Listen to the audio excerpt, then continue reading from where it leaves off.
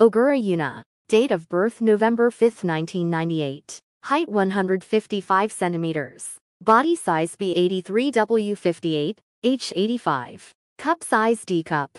Debut in December 2017. In November 2017, she made her AV debut as an exclusive sought actor. There is a rumor that she became an AV actor due to her father's business problems. She has worked at a Winspeed store for 3 months before her AV debut. Photos of her as a child and her middle and high school years have been released, proving to be natural beauty. She is also a Korean wave fan who likes K-pop and has worked part-time at a restaurant in Korea. She is gaining popularity for her cute and lovely appearance and has been active in various works thanks to her friendly and active personality. Her charm is her smile with her eyes. In March 2018, she won the Best New Artist award at SOT Award. Her face is pretty and cute, and she is rated as A-class, but her body is a normal AV actor's body except for her ample buttocks. She is considered prettier when she is dressed, perhaps thanks to her career in a business.